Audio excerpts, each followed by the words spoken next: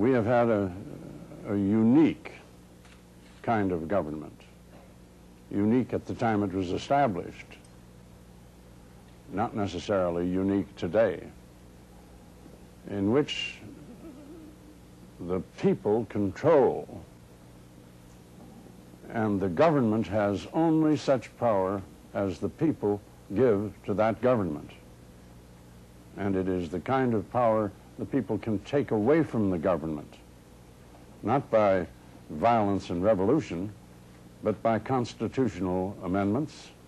and by changing statutes through elected representatives. The unique thing about our country,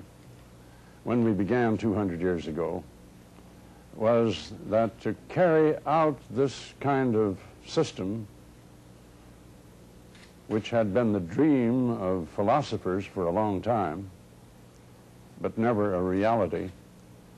they divided the powers into 3 branches of government. And at least we profess that these are 3 co-equal branches of government. Sometimes some people think and write, and editorials are written